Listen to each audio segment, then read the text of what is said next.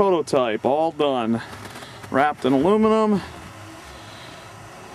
And it is about 8 degrees today.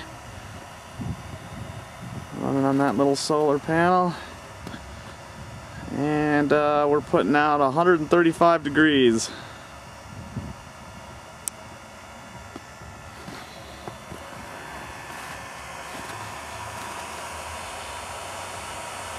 Again, this is not the motor we use. I'm just using this for test purposes.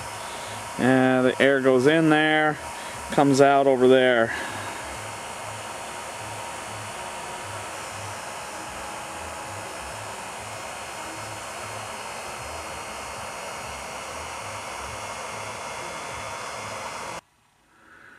Eh, 13 degrees.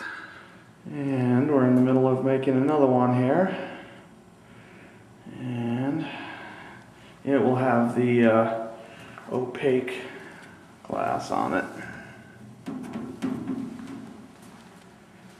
And this is one of our aluminum master turbine mounts for rooftops. It holds up to 1,000-pound turbine.